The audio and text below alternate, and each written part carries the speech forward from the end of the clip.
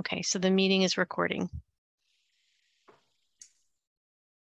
All right. Hey, good afternoon, everyone. Hope you're all having a good week. So let's start with the minutes from last week.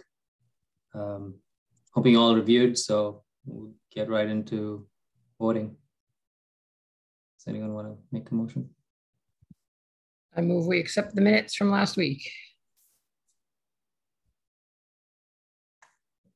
Thank you, Lori.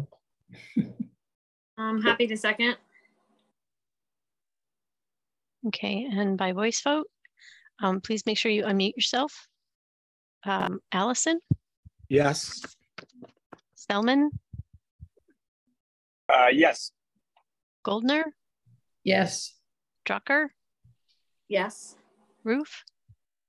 Abstain by reason of absence. Raghavan?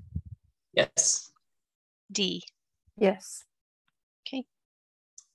The minutes are approved. And Steve, are you taking the minutes this time? It was Dwayne last time. I can pull up.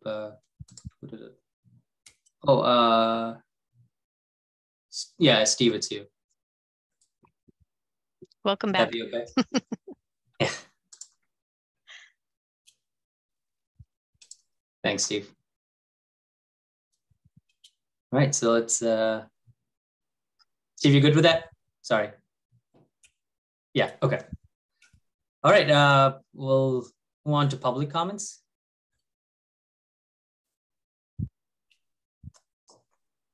Do you see anybody, Stephanie? No, if anyone from the public is interested in making a comment, please electronically raise your hand and I'll unmute you.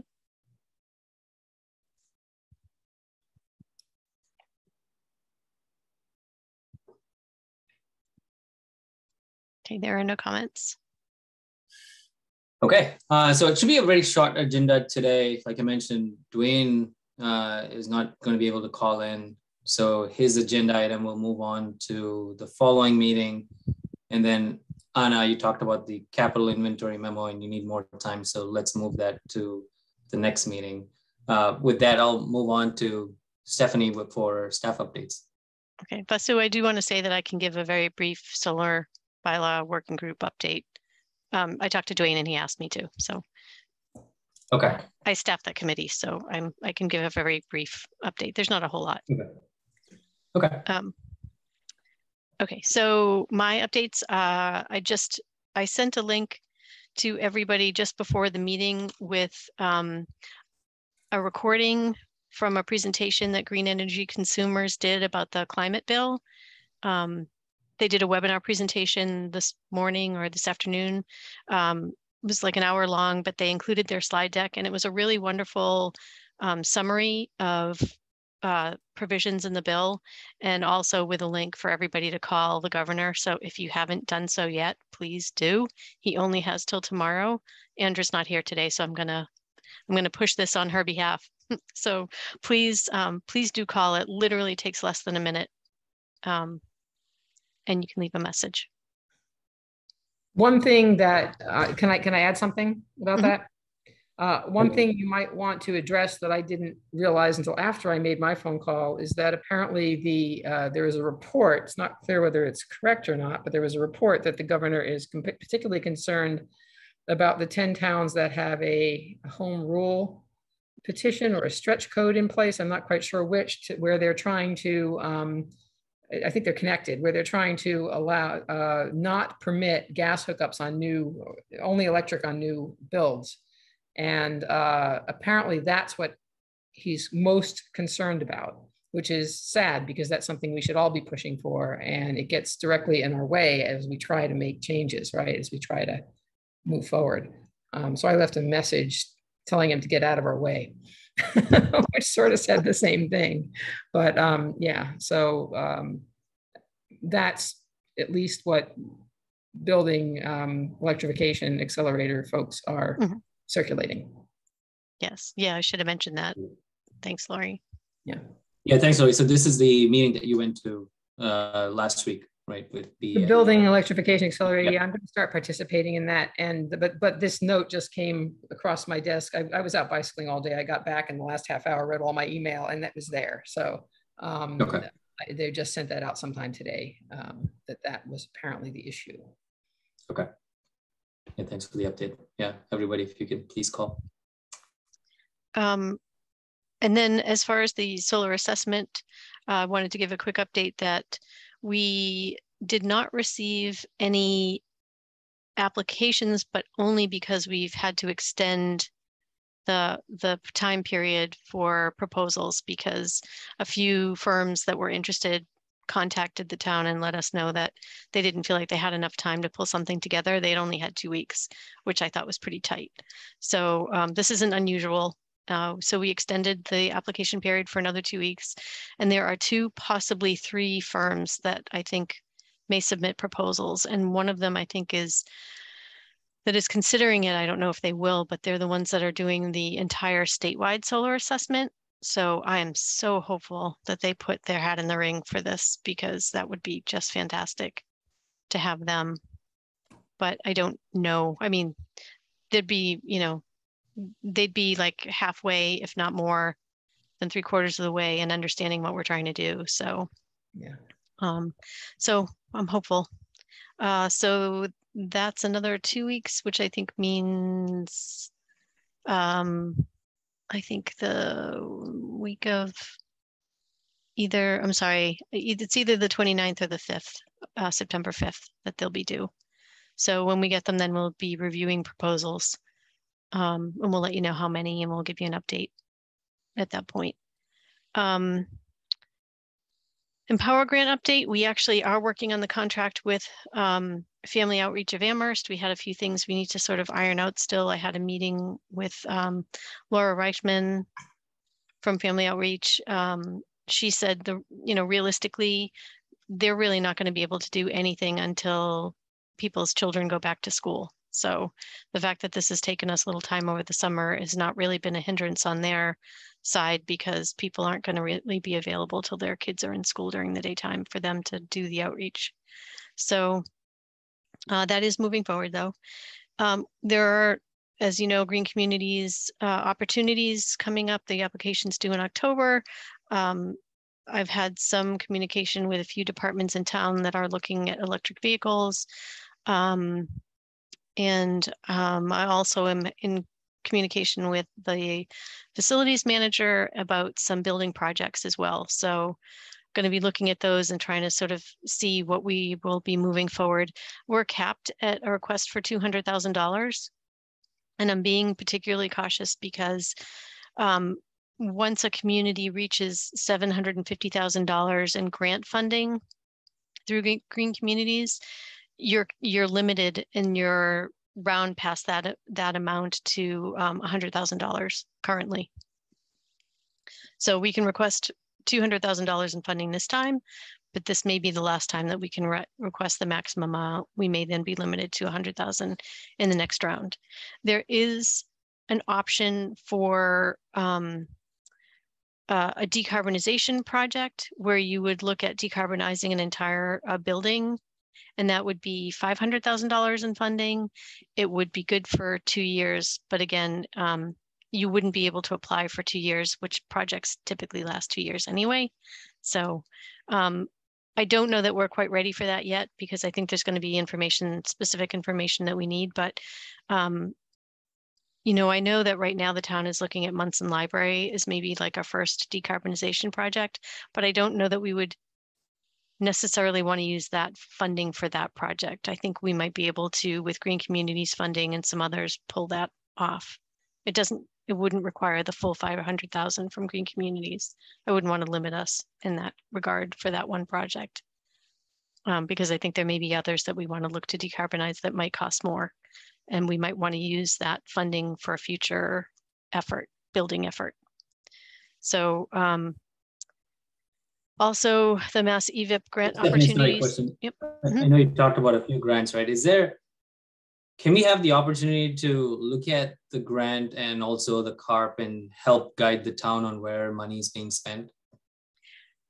Sure. I mean, ultimately, anything that I do goes through the town manager. So, I mean, he's the ultimate authority of what we move forward on. So I think that's partly what you and I were going to work on. So in all honesty, it doesn't help me to just send you things and wait to have you weigh in. Like if you and I want to work on that outreach together, and I know I just haven't gotten the go ahead from the town manager yet. He hasn't said he's on board with what I sent him from Sean and I, that Sean Mangano and I worked on. So I'm waiting on that before I can meet with you to sort of create our own kind of plan. But it becomes a bit random if I just do it that way. I don't know how to, I would rather have us have like a laid out plan. These are projects that have been identified for the town, and the town is moving forward anyway.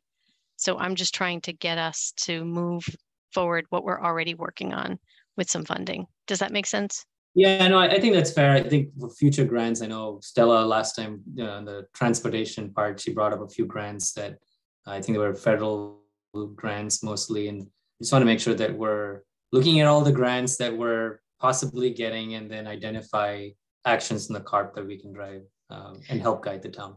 Yes, and we're aware the federal grants that Stella identified are things we're aware of, and as well as the state grants like the EVIP and the More EV. We're aware of those too, and we've used them. Like I've used those programs in particular. We've had more luck with state programs than we have with federal funding, to be honest. Sometimes on the Amherst website. On the Amherst website, can I go and look at what grants were approved and how much? I don't know that we've had them just kind of listed like that. Okay. I think this might be a conversation to have at, like, I really think what you and I are meeting to do or hoping to do and trying to do makes the most sense in terms of having that Excel spreadsheet. But I don't think we don't necessarily have our grant funding just kind of like, there's a list that just lists everything that we're working on. But I think that, like I said, the chart that we're trying to develop, I think would be helpful. I haven't had the go ahead yet. I will say the town manager has been out of the office quite a bit in the last month or so. So he's been in, but at bits and, days at a time. He's been out for parts of a week too. So I think he is always playing catch up. Okay. So, but that's it. Thanks, Stephanie. Always appreciate it with the work you do. Sure. Any questions for Stephanie? Okay. Any ECAC member updates?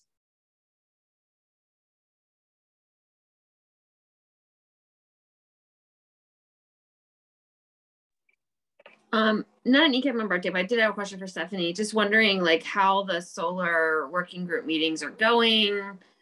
Are they getting attended by the public?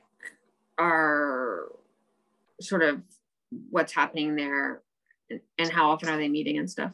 Do you want me to save that for the update? It's on the agenda. Yeah. Okay, sorry. No, that was the solar assessment I was talking about. So I can talk about the working group later. Anna, did you have anything?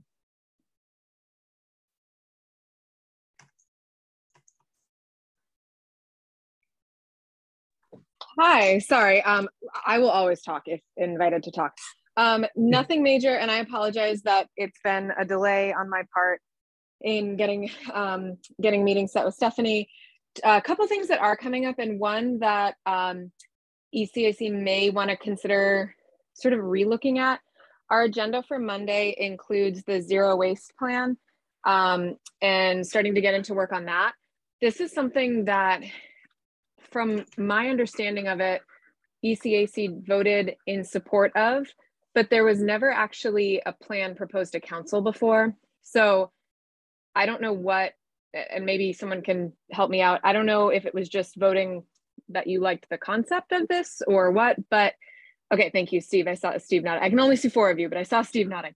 And so this might be something that you would like to look at again and vote to support again now that it's actually a tangible bylaw. The way that it's going to work, please don't quote me on this in ink, but my understanding is that the council will deal with the bylaw, which is relatively simple, and the Board of Health is who actually oversees the regulations about refuse. And so they will be the ones who will write and approve the actual regulations. So this is going to be, it's not in the packet yet, so I can't send it. I don't have anything to send you, but it will be in the town council packet for the 15th. That's when we're going to discuss it. It will be referred to the Town Services and Outreach Committee with in consultation with finance.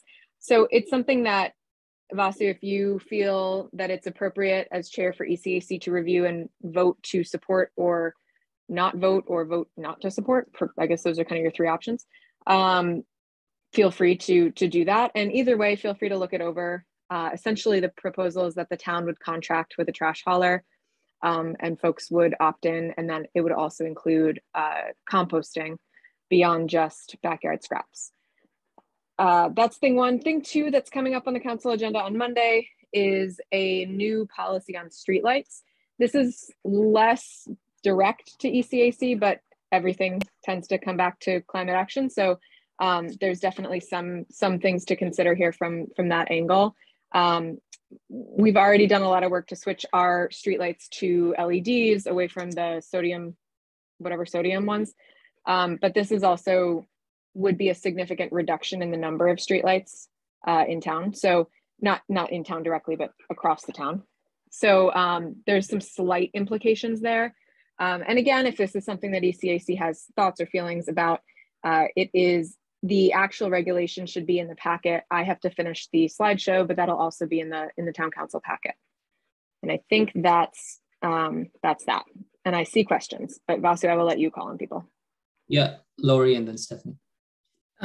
Yeah, so I just have a question. I want a clarification on the zero waste thing. So we're being asked to consider a bylaw and vote to support it, but we haven't seen the text of the bylaw yet. So are you asking for a vote at a later date? Or oh, not right now. Yeah. At a later date. I haven't seen it either. So we don't have it yet. The sponsors have not submitted it. I just won't see you all before the council meeting on Monday. So this would be at a later date. It's going to be in TSO for a while. Because everything takes a while. So you've got some time, but I think it's a potential future agenda item should your chair or you all decide that you would like to vote on it, and that the last vote wasn't enough, that you want to do it again. So that should definitely, if the text will be released this week, we should definitely put it on the agenda for our next meeting then, Vasu. Yeah, no, I agree. We voted on the concept, I want to say 6 months ago at least, and I know it's an action. Yeah, it was a while back. It's an action in the CARB, so I think it makes perfect sense. So great. Stephanie? Okay. Hi, Anna.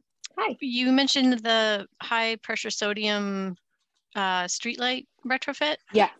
So is this in addition to what was already done? Because when we got our first Green Community Grant, that was our first project. We did like close to $500,000 in retrofitting the streetlights. So yeah, what I was saying is that we have already done that. So this is less focused on that. This isn't, this is, when I was thinking about the energy implications for streetlights, I was just noting that we've already done most of the streetlights into LEDs is my understanding, and that continues as they die, we replace them with LEDs. So that's less so the plan. The plan is much more about placement and less placement of them. Okay, gotcha. In places where they don't need to be. And the one thing that we were not successful with, and I don't know how the council can help with this, but the utility would not change they wouldn't retrofit their streetlights to LEDs. And it's been kind of an ongoing issue. So just putting that out there. If it's a battle. Oh, that's good to know. Yeah, I know that we were trying to navigate the difference between town-owned and utility-owned. And right now, the proposal that we have written is only going to apply to town-owned streetlights in the public way as well. So it won't be like rec fields and stuff like that yet. The goal is eventually to get there, but it's really, this is like a lot the Dark Skies Initiative and along those lines. So I don't think that as you know, I don't think we can tell the utility, but it might be another opportunity to apply that pressure though, for sure. And we can certainly try.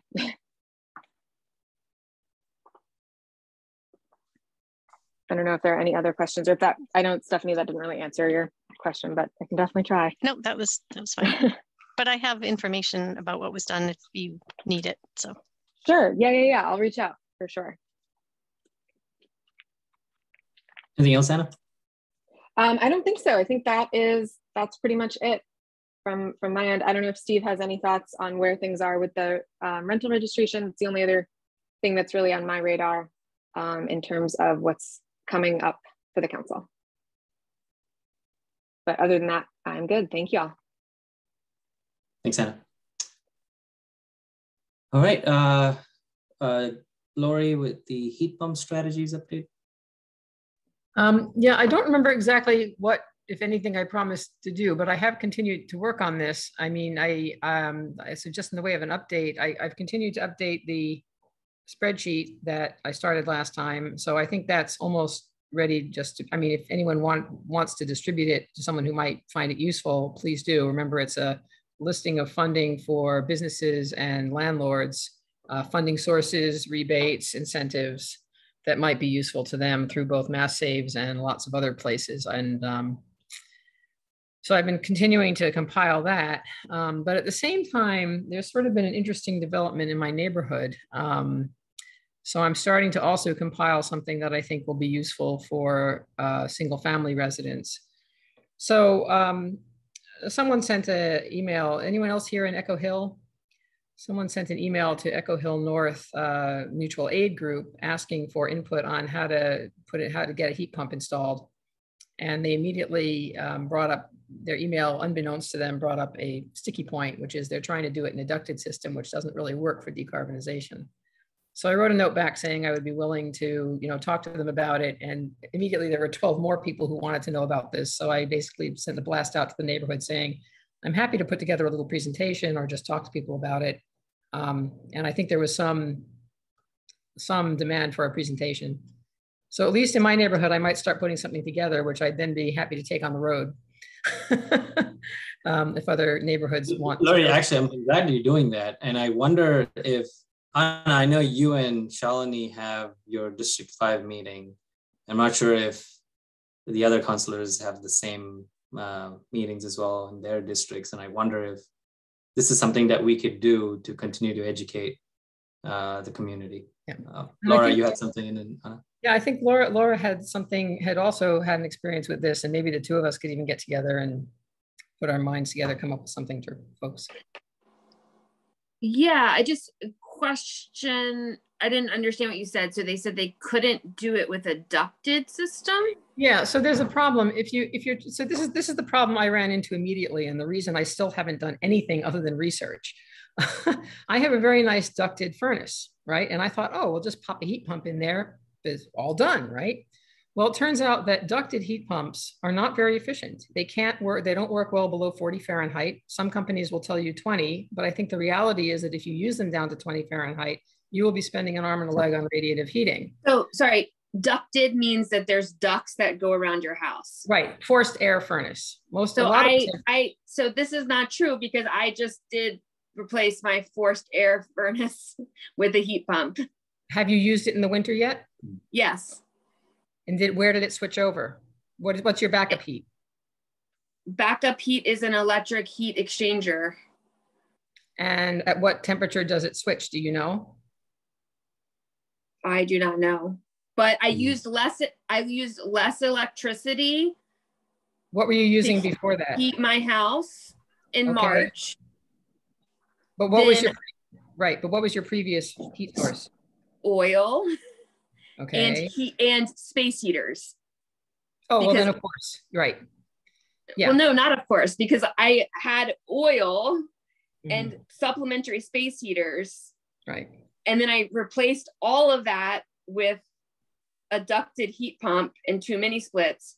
And I used less electricity and no oil. Right. The problem is that in my neighborhood, we mostly heat with natural gas or methane.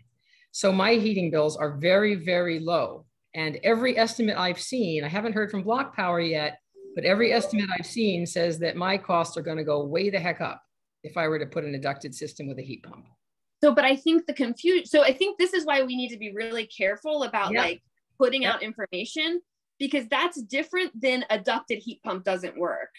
That's In a his- different right. problem. In his situation, it wouldn't work. So it wouldn't. It depends what he wants to do. If he just wants to replace an air conditioner, it's fine. So yes, we need to work through each of these. This is why it takes. This is why it takes so dang long. Every house is different, right? And I'm no expert yet, anyway. But I can tell people where the pitfalls are going to be, because the HVAC companies won't tell you these things. They'll happily spec up a ducted system for you, and then you have to poke them a little to realize that it switches at 40 Fahrenheit. And why would I want to do that?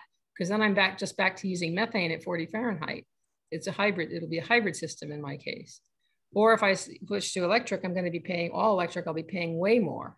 So it's quite a difficult thing to do, and it requires a conversation. I'm not sure putting together a presentation is the right thing to do. I think that has to be a bunch of conversations with people to sort of compile what we've learned and have a back and forth, and then send people to Mass Save. Yeah, Lori, there's also a talk next week, I think, on pumps.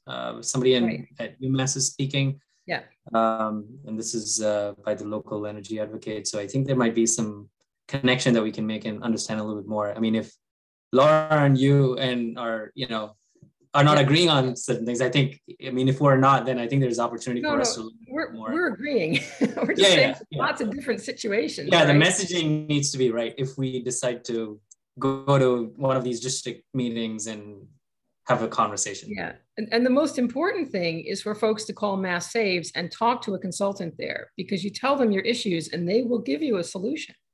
And that's how I finally figured out what the right thing to do for my house is. Not by talking to the local HVAC people, but by talking to someone at Mass Saves.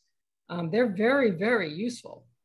So there's a lot of different pieces that have to fit together. Yeah, at some point when we're ready, I think we should possibly talk to Anna and see if we can get into these district meetings and have a conversation to educate the community. Might be a good forum. Don? Yeah, hi, Lori. I don't know if this helps at all, but it's sort of different. My wife and I are in the process of putting a geothermal system in our house. However, it also is a bit of a hybrid, because we have a water system, a baseboard hot water system. Right. And it turns out that the baseboards in our second story are not, there are not enough of them, and they're not efficient enough to heat the second story. So we've got a ground source heat pump that's going to be in our attic that is going to be heating and cooling the second story with an air heat and air cool.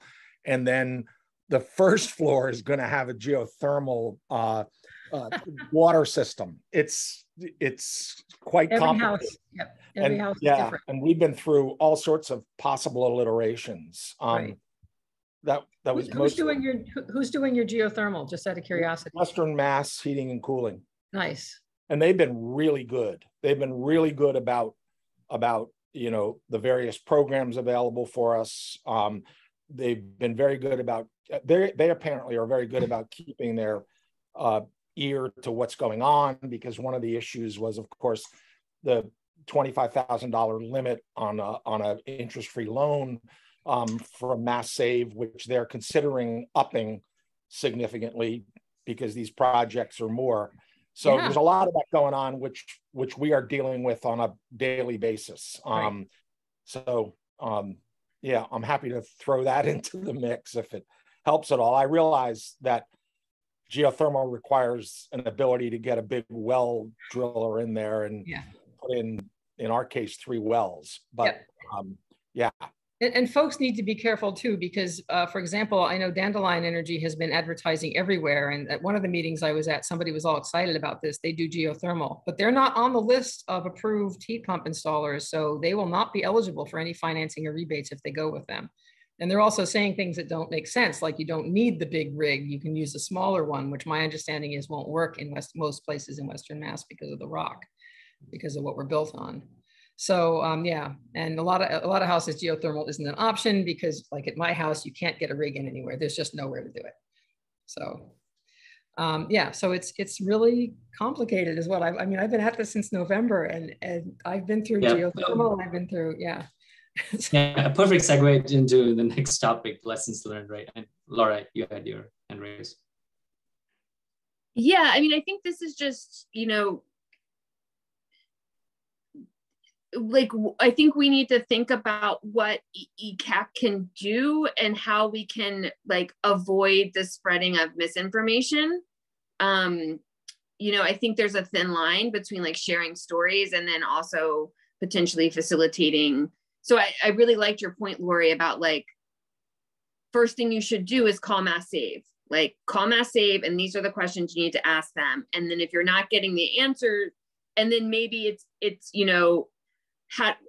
I could see us in community talking about what's worked for different folks, but like always taking it back to like, you need to talk to Mass Save. And if Mass Save is not, if we're recognizing that there's limitations in Mass Save as ECAC, we could reach out to Joe or Mindy or other folks and help bring those voices together. But I think we want to not be like, come to ECAC for HVAC advice. Like that seems like not our role. But we can point people in the right direction, right? I agree. And I think there's this real call for this. I mean, people really want to do this, but they're being stymied by things they don't understand, details that come up. They get told different things by different contractors and they don't know what's right. And they just need a little bit of direction and a little bit of information. I think knowing things like, ducted systems are more or less efficient than mini splits. But depending on what your heat source you're coming from, it might be, knowing basic stuff that I didn't know going into this. I didn't know ducted systems were less efficient. So, it's interesting. Depends where you're going, where your house is now, where your units are, where you are now and where you want to go. And we're not experts in that, but I think it does make sense for us to reach out a little bit and just talk to people because we're thinking about this. So, I mean, this happens sort of organically in my case. I'm not sure I have time to go out on a mission to, tell everybody in Amherst, but I can certainly make, what I've learned available and maybe put something together over time.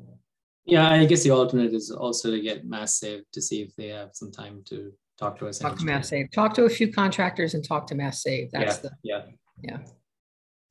Stephanie? Well, in the era and age of Zoom, we could also just put together a recorded meeting of information and make that available on the town's website.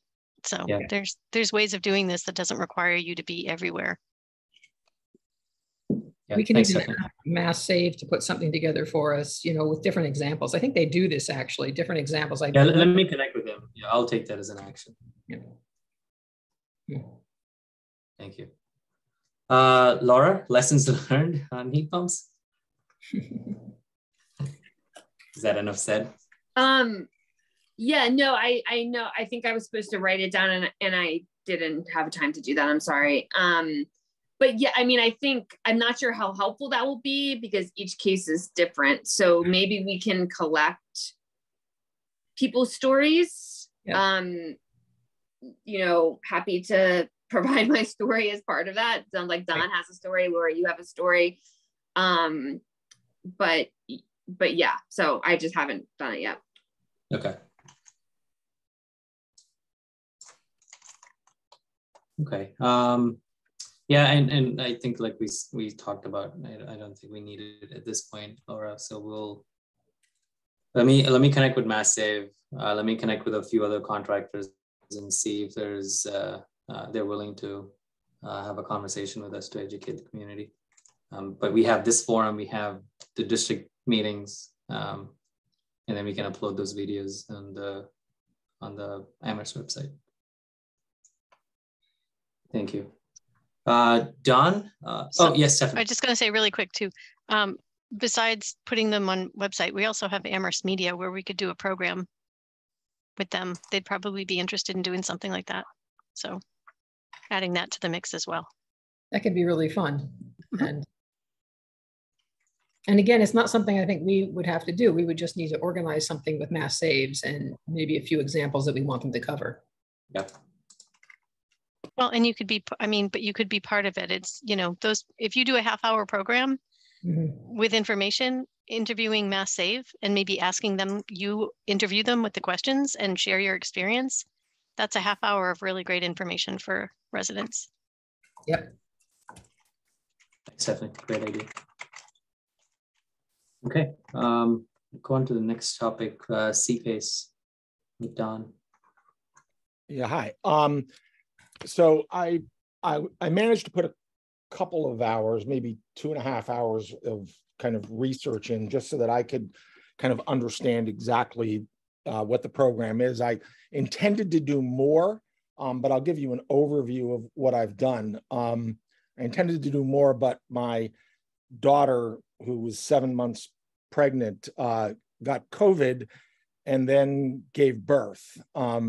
And to a 32-week-old baby who's fine.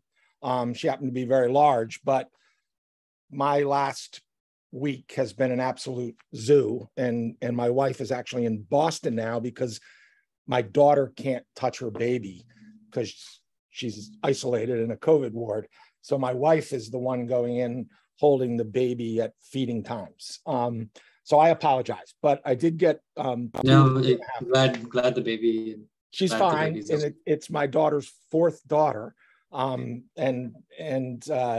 they're all fine. It just created a stir from last Thursday that is ongoing. In fact, I've got to pick up my daughter at the hospital tomorrow and bring her home to Marblehead. She still can't see her baby until Sunday.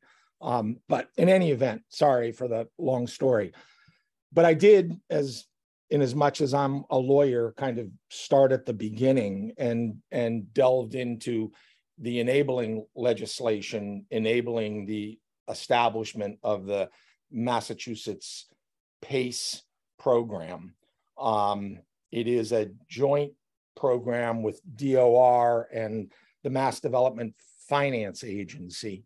And there's actually a ton of material, very detailed material online, including, the application, a whole discussion of the various, it's a 110-page fact sheet with an application put in. I remember it's mostly technical appendices and about 4 pages at the beginning, if I remember. Yeah, you're absolutely right. It's basically a program that allows a 20-year, pretty much a 20-year repayment of a loan for 3 different types of projects, what they call energy consumption reduction projects, which I think we call retrofits. Then renewable energy improvement projects. And they also stuck in a gas line extensions, which I didn't spend a lot of time taking a look at, because they are also eligible to participate in the program. You guys don't need the enabling legislation is pretty clear. It basically, the advantages of participating in the program, as best as I can tell, is one, there's a whole system set up with Mass Development Finance Agency assisting you in obtaining the financing from wherever they obtain the financing. And I've dealt with them before in affordable housing projects and other projects, but because they do more than just this. But it allows for a 20-year repayment. And to make it even easier, it's a betterment assessment on the property. So the loan is repaid by taxes over the 20 years. And that makes it easy because it is basically an obligation of the property. So if the owner sells the property, that obligation goes with the property. It seems, as I get into this more, that there is a lot of potential there. If, again, with the retrofits, as I take a look at it, it's always a function. For developers and owners of multifamily housing, it's always a function of what makes the most sense financially for them, as sad as that can be sometimes. And I think, you know, when you've got a project, especially a residential project where tenants are paying the heating bills, and the incentive to take on a big loan on your project to do the kind of retrofitting that we're talking about, and paying it off in increased taxes, somewhere along the line, the tenant's going to get dinged. I mean, I know it. No matter how you want to look at it, they are not going to. Developers are not going to pay more property taxes and not pass on that cost in some way, shape, or form. So, you know, especially in the residential area, I think it's a wonderful program. I don't know how it would work practically, and I'm delighted to keep digging in more because I think it's a program that's got a lot of potential. And I'm happy to answer any questions if I can from the research that I did. Yes, Lori. Yeah, it's funny, Don, I actually added it to the table yesterday and was reading through some of those documents. And I have two notes. I think that I wanted to note that this is it seemed to me a much better financing option than something like Block Power, which offers a lease, right? It's a different mechanism. So which might be why Block Power doesn't do much work in Massachusetts in the end. Although I don't know if that's right or not, but at any rate, it seems like a better financing option. And it is as much money as is needed. As far as I can tell, there's no limit. Right, I mean, yeah, it's like any commercial loan on one level. It's just the state has put together this program to incentivize these sorts of projects. And the other thing is Mass Development Finance Agency, they get their money from somebody else. I mean, and I also want to be clear, it's not like you're getting tremendously favorable interest rates. That's not the case either. The money's on the market somewhere that they're getting the money from. So there's that issue too. Yeah, I think there's something in there about favorable interest rates, especially for affordable. I don't remember. I might be getting programs mixed up. But the other thing I wanted to mention is I think that the gas line extension stuff might be out in the new climate bill. Does anyone know for sure? That might be one of the, I seem to remember hearing something about this climate bill getting rid of some of that. Any rate, I'm not sure, but it would be nice if it went away. Yeah, so Don, what do you think should be the next steps? I think you brought up the concern about raising costs of rental properties, right, and impacting low-income community. I think that's an important aspect to consider. It's a good program, but it might not have the benefit that we want the low-income communities to see.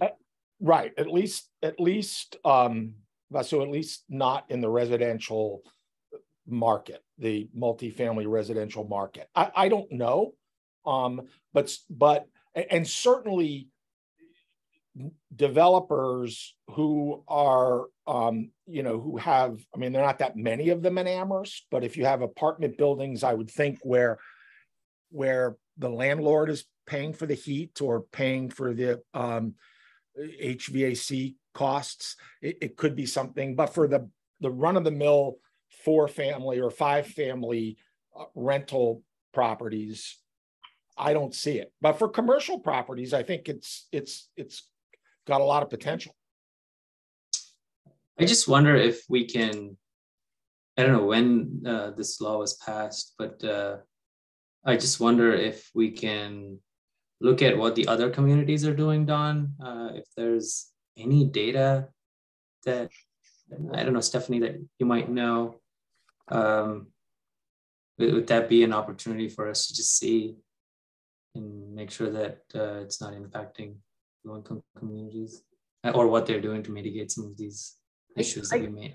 there is at least one of these programs that I added yesterday that has a requirement. It's favorable financing, similar, I think it's more of a loan rather than a tax, but rather than showing up on a tax bill, but at least one of them, and maybe more than one of them, requires the residents of the units to see a benefit.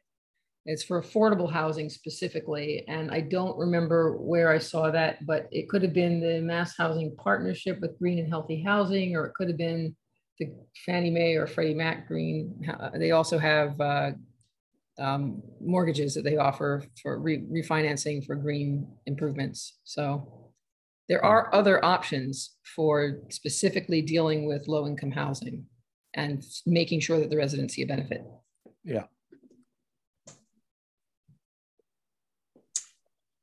Stephanie, I noticed that I was looking at what Northampton and Hadley, their ECAC committees do, and I actually saw your name as in one of the agenda items. So I don't know if you're part of any of the other towns, conversation that you've had outside of Northampton or other Western Mass towns.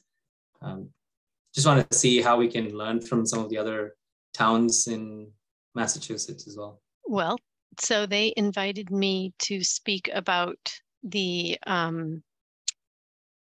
effort that Steve has been working on and I have been working on about some kind of energy efficiency disclosure rating system, or so Steve was away, but I had invited him to speak with me, but he couldn't be there, so I did. We could certainly invite them to talk about some of the programming that they're doing. That's fine, we can reciprocate. We all learn from each other for sure. So happy to reach out to them if you have a specific subject you want me to ask them to come speak on. We could do that. Yeah, I want to talk specifically about CPACE, and I don't think Northampton has implemented that program either. So it might be looking at towns near Boston. Greenfield. So I could invite Carol Collins because the city of Greenfield did. They were the first CPACE project in the state of Massachusetts. And I would be happy to ask Carol if she's available to just speak to us about that some night. That's easy that would be for great. Me to do. Would that work, Don? I did. I saw a mention of that, Stephanie. Was that a commercial project and not a residential project? Yeah. I believe it's commercial. Yeah. Great. Yeah. Thanks, Stephanie. Sure. Do you want that to try for the next agenda? I can't guarantee, but. We have transportation on our next agenda. And then we got to work on the zero waste. I'm just looking at everything else that we have. I think that should be fine. If you can. Okay. She may not be available, but I'll ask. Okay. Thank you. Sure. Stephanie, I'll turn it over to you for the solar bylaw working group update. Sure. So I just pulled up the agenda from that last meeting. So I think when Dwayne reported out last time, he said that they were looking at 3 solar bylaw guides in particular. One was from the Cape Cod Commission, one was from Mass DOER, and they had reviewed those two at the previous meeting. At the last meeting, one of the members reviewed the Pioneer Valley Planning Commission's guide to developing solar bylaws. Theirs is much more voluminous. There's a lot to it. And so they kind of went through that, just a very quick overview. And then one of the members had provided some of the more recent land court rulings on solar. And what was identified was that the cases were, in most cases, they were being told that they couldn't cite solar or have a bias towards solar unless it had something to do with the health and safety of the population.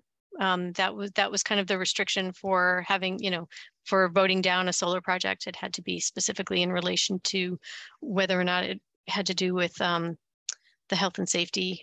So they just talked about some of those more recent land court ruling decisions. And then they had the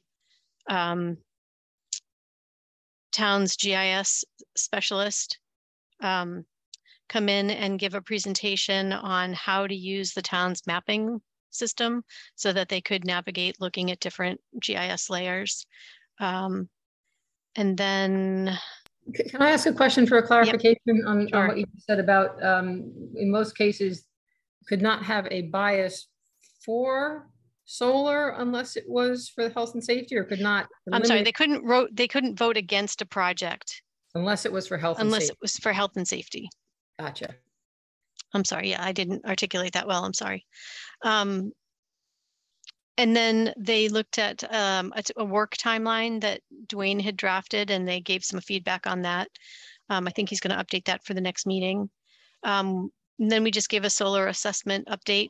One of the things that came out of that meeting was that they would like to invite a representative legal counsel from KP Law, which is the town's legal counsel, to talk about some of those more recent land court rulings and kind of where our legal representation sort of stands and what their interpretation of those recent court cases is.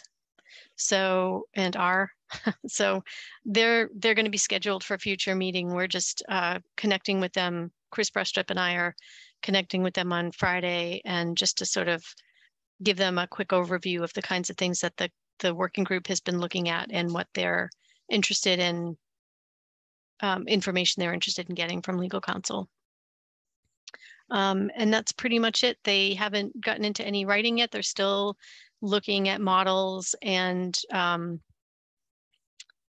trying to sort of get a sense of, you know, what Amherst will be looking to. I think they're just trying to find out what the framework is. They're looking to start with a framework as well. So, and they don't meet, they're not right now, Laura, in answer to your question, they're meeting every couple of weeks, but it's not necessarily exactly every 2 weeks. And right now it's being scheduled meeting to meeting. We may get into something that's a little more regular once the academic year starts, but I know we're meeting at noon. We have had public attendance. In fact, we had 10 people, I think, at the last meeting. So people are definitely attending those meetings. And that's the work that they've been covering so far. They're really just, I think right now, trying to define their work timeline and sort of lay out what points they're going to be trying to meet. And we have had the planning staff have started to look at just putting the bare bones of what might go into an RFQ to find someone to help with the technical piece of developing the solar bylaw. And that's really the technical piece, is things like addressing battery storage and citing battery storage. And I see that there are 2 people with questions. Don and Steve. I'll be really quick. If anybody's really interested, and I think you got a copy, Stephanie, way back when the whole moratorium issue was floating around this committee. Michael Pill, who I don't often agree with and have been on a number of matters with him where we've been on different sides of things, at least sent, I believe you, Stephanie, and certainly me, a fairly comprehensive look at these court cases. If anybody just kind of wants to access that and pull some of those cases out and look at it just for your own edification, because those are the same cases, I think, that our town council, our town lawyer council will be addressing. I can dig those up and forward those to folks if that would be helpful.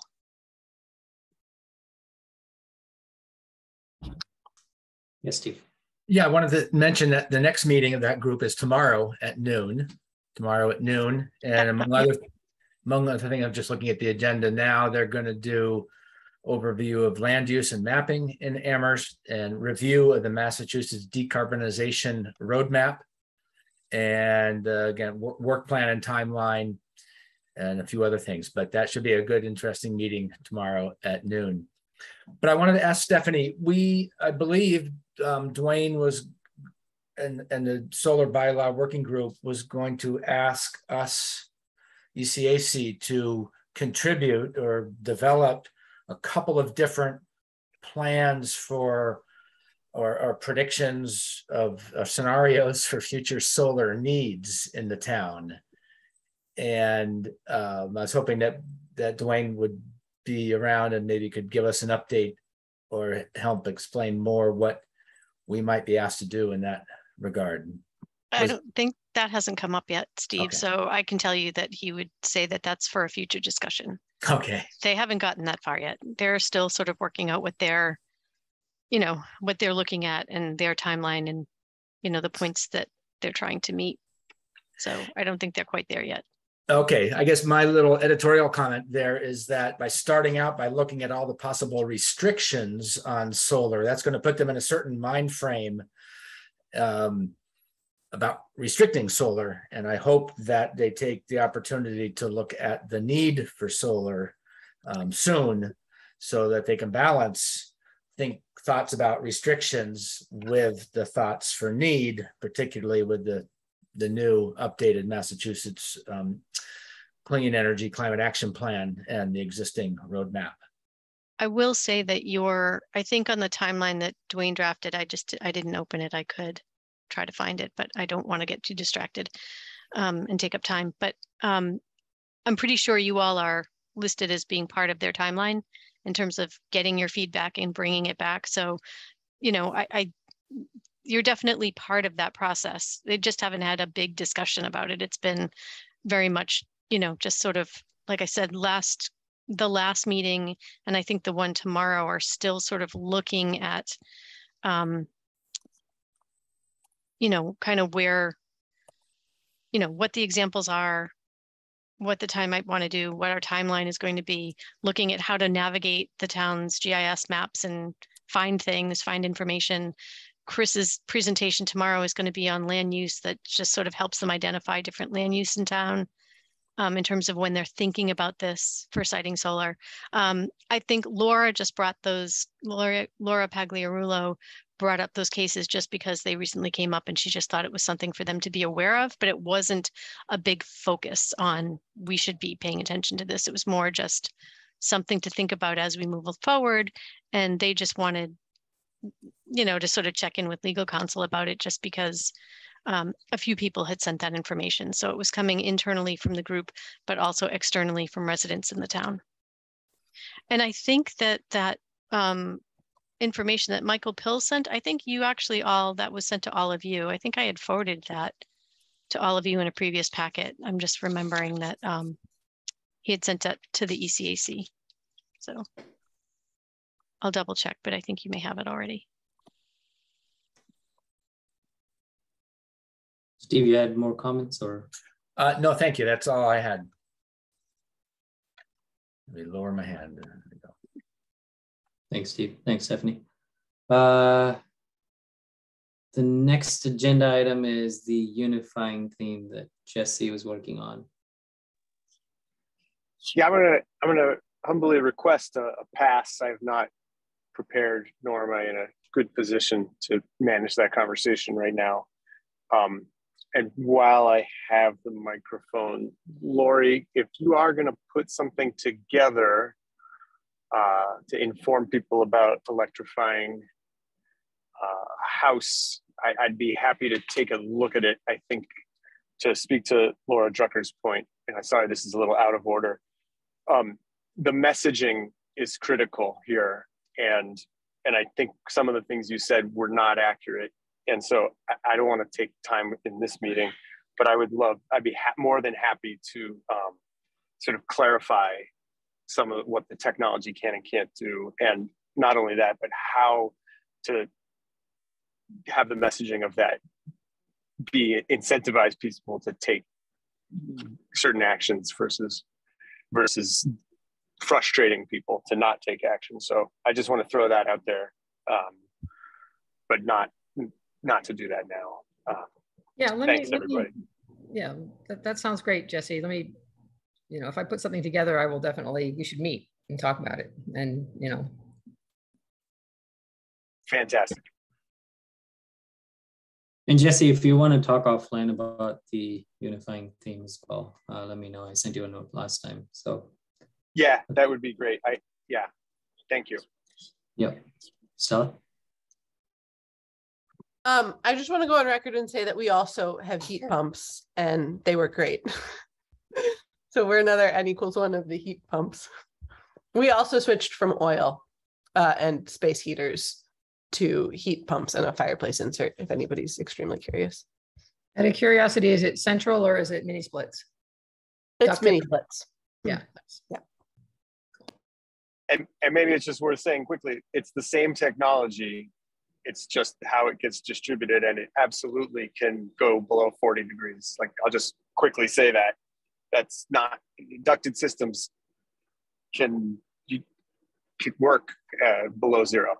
So that's, I think we should just, we'll dig into it a little bit. And I think the key thing that you said that is so true is it's just one size does not fit all. And so the blanket statements, such as the one I just made, won't always work. Thanks, Jason. All right, that's all we have for agenda items. Short and sweet this time. So items for the next meeting. Stella, continue the conversation on the transportation sector. Anna's probably going to send us the bylaw for zero waste. And Stephanie, if that can be added to the packet, I'd like to vote on that.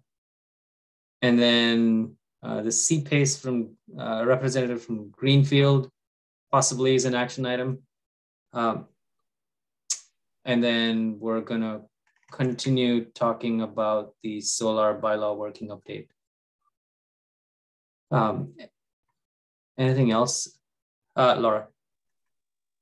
Yeah, just on the bylaw thing, I think what I heard Anna say is like it's going to be introduced and then it goes to the TSO, which is a council committee, to like work on it, and then they agree to it, and then it goes back to the council. So I think we probably want a little more clarity on when would be the right time for ECAC to weigh in. Is it the first draft? Is it the last draft? You know, I don't think we want to spend a ton of time on it. I think generally we want to say this, we think this is a good idea, but like we probably want to figure out when is the most efficient place for us to make that statement. So maybe that's a question for Anna offline, and then we can decide when to throw it into the agenda. Yeah, thanks, Laura. I agree. Stella? I sent this to you, but since the 19th is before our next meeting, I thought I'd just throw it out there that there is definitely community interest. I'm sure Stephanie is like already aware of this in the EPA electric school bus grant thing that's due on the 19th. That came in through a parents mailing list I'm on. So I just wanted to like bring that forward, as there's definitely like organic community interest in that. I would imagine it's too late for this round of funding, but just like heads up that there's will for electric school buses, or more of them. I guess there's one. I don't know. That's what the email said. Yes, Stephanie. Yeah, just the town is, so the school department is basically sort of handling that piece of funding. They're communicating with me and the town manager and the finance director about it, but that kind of squarely lives with the schools.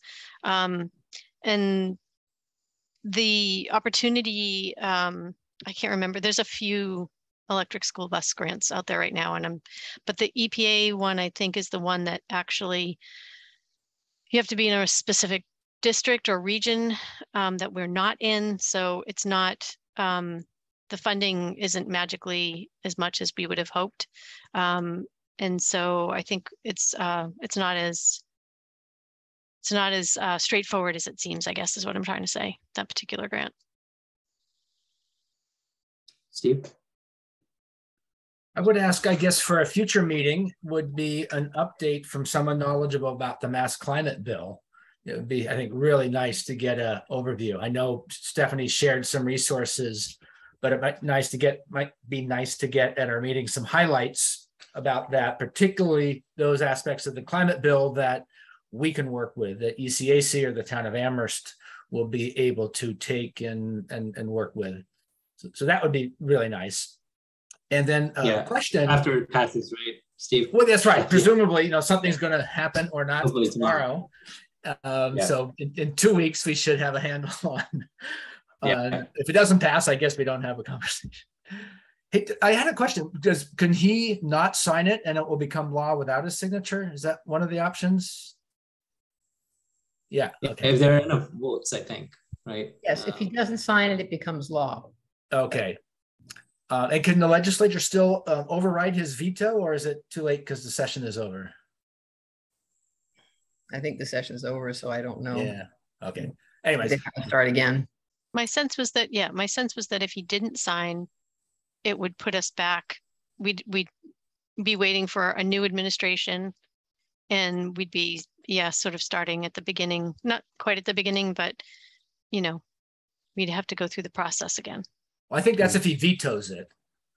He can do what they call the pocket veto, where not a pocket veto. He cannot sign it, but then it becomes law, and he doesn't endorse it, but it becomes law anyways. I think that's one of the possibilities he has. Yeah, I heard of that as well, Steve, as a possibility. I thought that was true. It just wasn't at all how it was presented today. But then maybe I'm wrong. Maybe it's gone beyond that point. Because I had heard that as well. So I'm not. That's a point I'm not really clear on. Okay. Right now, because I've heard both. But if the BEA is applying pressure, then I would imagine that he has to sign it. Seems like it. Well, then the other question I had is that the updated Clean Energy Climate Action Plan came out last month or so, and I've been working my way reading through it, and it provides, I think, some useful guidance as updates, and whether that is something that we might want to dive into or read or discuss portions of, again, as sort of related to the local work that we're trying to do. Steve, can you repeat what that is again and expand a little bit on it? Sorry. It's the updated version of the Clean Energy, it's the CECP, Clean Energy Climate Plan for 2025 and 2030. And it's provides harder, I'm just bringing it up here, harder deadlines and emissions limits. This is required by the climate bill that was signed several years ago. So it's an update to the interim CECP that came out a little over a year ago. And it goes through and it discusses all the different greenhouse gas emission sectors across the state and what the limits are going to be for those sectors. And so there's buildings, transportation. There's a chapter on ensuring a just transition in the Commonwealth. The energy supply, transportation, and buildings, and protecting our natural and working lands. So it provides some updates on those. There's a detailed appendix with some more details that I haven't gotten to yet. So there may be things in there that are useful. And I guess I'm not quite sure if we want to spend time as a study group studying it. Or possibly trying to get an overview from somebody who's really knowledgeable about it. Yeah, let me look into that, Steve. Let me read a little bit more about that and see if it makes sense to actually have a discussion. You said CECP, yes. Right? Yes, Massachusetts Clean Energy and Climate Plan for 2025 and 2030. I can put a link to it in the minutes and share so that everybody will have that link to the document. Yeah, that'll be great. Thank you. Yeah, let's hold off on that as an agenda item, Steve. Sure. Thank you. And then for the next meeting, we're also talking about capital inventory memo. Anna is. And Jesse, do you think you can talk about the unifying theme, or you need more time? Yeah, next meeting, no problem. Okay. I would like to connect with you offline if that's okay before the next meeting, Jesse. Yes, definitely. Okay. Okay, anything else for next week?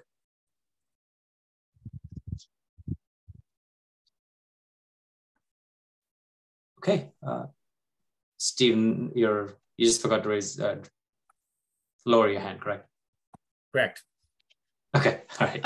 One thing I just did want to say though is that I will be on vacation next week, so I'm going to be trying to get the packet out on Friday for the next meeting. So I can, if something comes up, I can change it when I get back. Like on the Monday that I get back, I still have time before the meeting if anything has to be updated, but I'm just letting you know now. When is our next meeting? You keep saying next week. Is it next week? It's the 24th. 24th. Oh, it is next week. No, it's in no, 2 weeks. Sorry, 2 weeks. 2 weeks. Yeah. Okay. Your meetings are every 2 weeks. Right. So it's the 24th. Okay.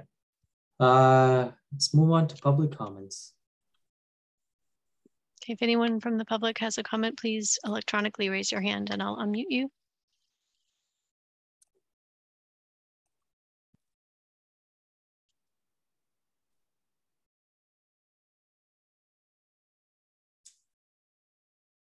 No comments. Looks like we don't have a comment. Okay. All right. That's all we have today, everybody. Short and sweet. Thanks again for your input.